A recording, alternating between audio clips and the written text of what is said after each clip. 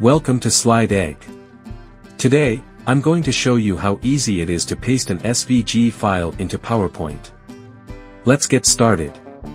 First, open up your PowerPoint presentation, and then locate the SVG file you want to insert. Just double-click on it, and it will automatically open. Once you've got it on your screen, close any extra panels so you can get a better look at the image. Now, go ahead and select the slide where you want the SVG to appear. Next, head over to the Insert tab at the top. You'll see an option for Pictures with a small arrow beside it.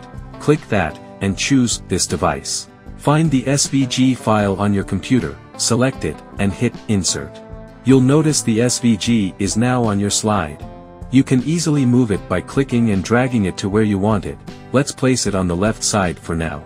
If you want to insert another SVG, it's just as simple.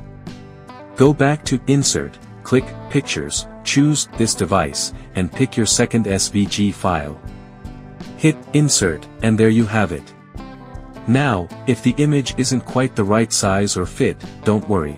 You can adjust it by dragging the corners, or if it's uneven,